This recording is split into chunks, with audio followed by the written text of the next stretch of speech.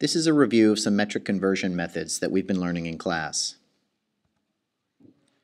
First, we'll start with the problem. In this case, we're going to try to convert 125 meters to kilometers.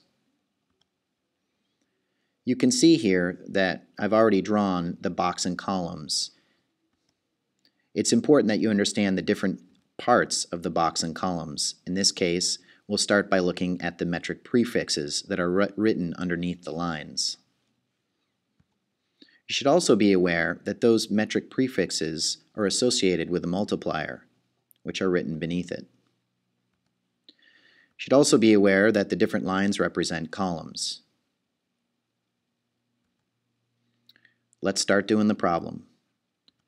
The first step of 3 is to place the digit in the singles place into the metric prefix column that you're starting from.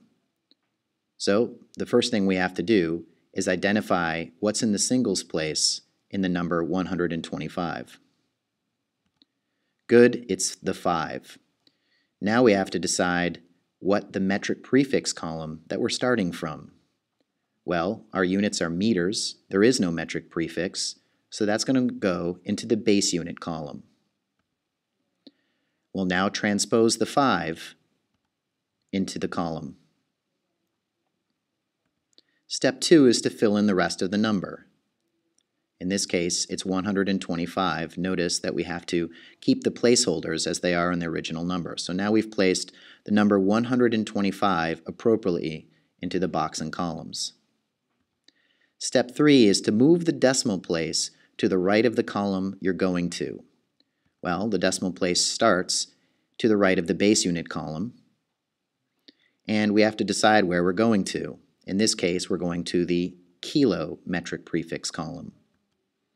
So it's going to go to the right of the kilo column. And we're done. The answer to the problem then is 0.125. 125 meters is equivalent to 0.125 kilometers. Well done. Let's do another practice problem a little bit faster. This time we'll be converting 0.45 centigrams to milligrams. Let's start with the box and columns again. Step 1 is to place the digit in the singles place into the metric prefix column that you're starting from. Go ahead and identify what's in the singles place of the number 0.45. Good, it's the 0. It's always the number just to the left of the decimal place. We now have to decide what the metric prefix column that we're starting from is. Good, it's centi, which is here in the box and columns.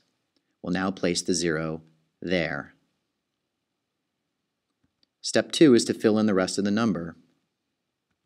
In this case, 0.45. You notice that the 5 is kind of hanging out there. Feel free to add additional columns as needed. You don't have to, but it helps keep your work organized. Finally, step 3 is to move the decimal place to the right of the column you're going to. In this case, we're starting from centi, but we want to finish in milli, so we'll move the decimal point to the right of the milli column. Good. We're done now. And so our answer is, when we're converting 0.45 centigrams to milligrams, is 4.5. Nice work.